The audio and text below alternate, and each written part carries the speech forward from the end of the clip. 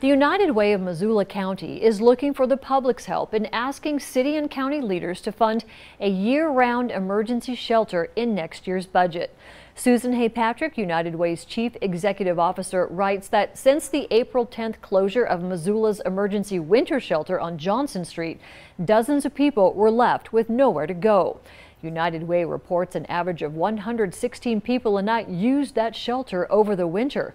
But since its closure, with the added impacts of low vacancy rates, a lack of affordable housing, and high demand of shelter services, many have turned to their vehicles or camping in public spaces.